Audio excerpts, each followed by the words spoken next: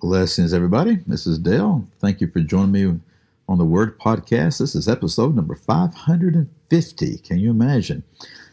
We try to do one of these a day, and I think we've been able to do that for 550 episodes here. And so let me just encourage you to share with your friends, your family, even your enemies about these times together. You know, the podcast is becoming quite popular as a means of communication worldwide. But people are still learning exactly what it is and how it is, and really about the convenience and how you can just sort of listen to news things or Bible study things like this, or educational things, whatever it may be. There's just hundreds of thousands of podcasts out there. So help folks learn how to access things and show them how you access it. And we can expand our time together, because it's good to gather together as the people of the Lord around the Word of God. And we read the Gospel of John of late, and we're in the 19th chapter, and we see that Jesus has been handed over to the powers that be. He's with Pilate right now, and we saw in the last episode in John chapter 19, verse 14, that it was the day of preparation of the Passover. This would have been the 14th day of Nisan. It was about the sixth hour, which would be 6 o'clock in the morning. The sun was rising. And so Pilate said to the Jews, "Behold your king." He was saying that to the Jewish leadership and the people before he had brought Jesus out, and said, "Behold the man." And he was hoping to let him go. And then he became terrified when the Jewish leadership said, no, we need to kill him because he claims to be the Son of God. So he goes back and he talks with Jesus. After talking with Jesus, Jesus wouldn't answer anything until he said, "You have no authority over me except for the authority that was given to you from heaven. And actually the one who handed me over to you has a greater sin than you do." So anyway, he brings him back out, and that's when he says, "Behold your king." Well, then the people are crying out, away with him, crucify him." This is verse 15. And Pilate says, "Shall I crucify your king?" And I'm saying that in sort of a snarky way because I think that's the way he said it. But then the chief priest declared, "We have no king but Caesar." See, the Jews had been a thorn in the flesh of the Romans for all their existence, okay?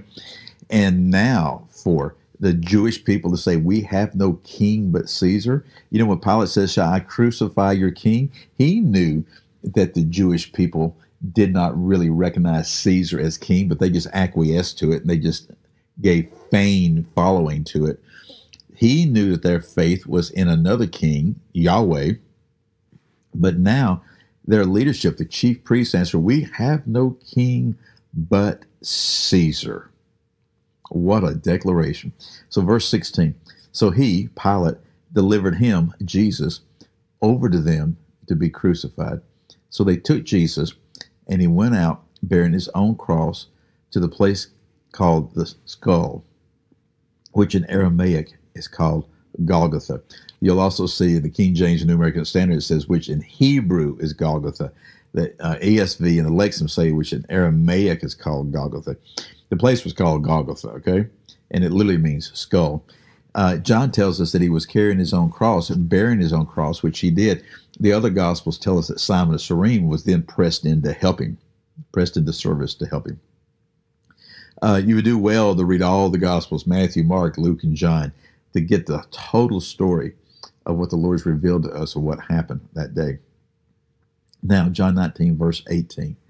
There they crucified him, and with him two others, one on either side, and Jesus between them.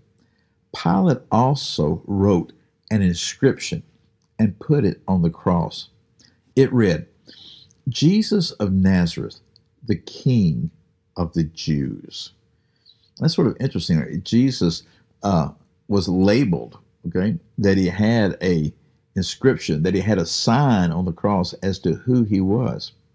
Verse 20 says this, "Many of the Jews read this inscription, for the place where Jesus was crucified was near the city." It was right outside the city. And it was written in Aramaic, in Latin, and in Greek. Well, you know, again, I think this gives us insight into the relationship between Pilate and the Jews and the Jewish leadership, between Rome and the nation of Israel.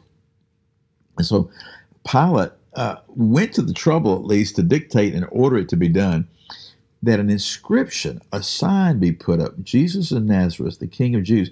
And then in all three languages, Aramaic, Latin, and Greek, to where everybody would know, to where everybody would see. Now, I wonder what this was talking about. Remember, the Jewish leadership was threatening Pilate. They wanted Jesus killed. And they wound up threatening him, saying, we have no king but Caesar. This guy says he's a king. And if you let him go, then you're letting somebody who says he's a king go. And anybody who says he's a king is in opposition to Caesar. Okay, they oppose Caesar. So I think there's a couple of things, at least a couple of things going on right here. I think that Pilate is throwing this in the face of the Jewish leadership. But I think he is even more than that. He's covering himself.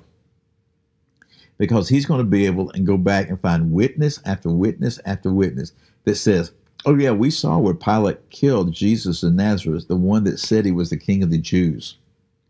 So if anybody from Rome ever questioned how Pilate handled this, he couldn't take a selfie of himself in front of the cross, right? He couldn't document it that way. He put the sign up where people would know beyond any shadow of a doubt that this is Jesus of Nazareth. This is the one that the Jews want to kill. This is the one they said was the king of the Jews. And I dealt with that. And so there would be no question from Rome. So everybody would know about it. Verse 21.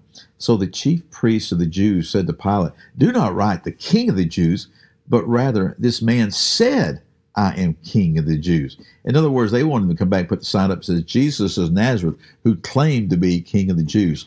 And Pilate had had enough of this by now. Can you imagine? John 19, verse 22. Pilate answered, what I've written, I've written. That was it. In other words, I have put up enough for y'all. I'm not going to have anything else to do with this right here. I told you that I thought he's innocent. I still think he's innocent. I don't think there's any guilt with him. But you've entrapped me within this thing. And so I'm covering myself. I'm putting that sign up there to where Rome will know that I dealt with this king of the Jews. Now, he had no idea to what degree Jesus truly was the king of the Jews. The Jews had no idea what was about to happen. At this very moment, Satan is filled with glee and all his minions, because all the work of the ages before, shall we say, of dealing with the line of the one to come was being dealt with right now. Satan really thought that he was putting Jesus to death, and he was. Satan really thought that he was dealing with that line of Messiah that goes all the way back to Genesis chapter 3. He really thought that he was. And we'll see this later on in other portions of Scripture. I think in Hebrews talks about this, some other places, that if Satan had known what was about to be precipitated, he never would have killed Jesus. That was the reason that Jesus was so enigmatic in the way that he shared things, in the way that he said things. That's the reason that the Old Testament is like that. There's things in the Old Testament that you don't see and you don't understand until you see and understand the resurrection. That was the whole point. The resurrection.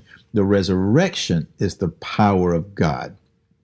Okay, the resurrection is the power of the gospel, the good news of salvation.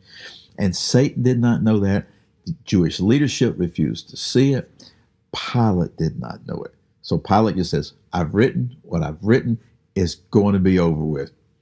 But as the sort of the newer song, David Phelps does that song that has the title, this was just the end of the beginning. Isn't that a great thought? The end of the beginning. Well, anyway, I'll see you again next episode. I'm Dale. See you later. Goodbye.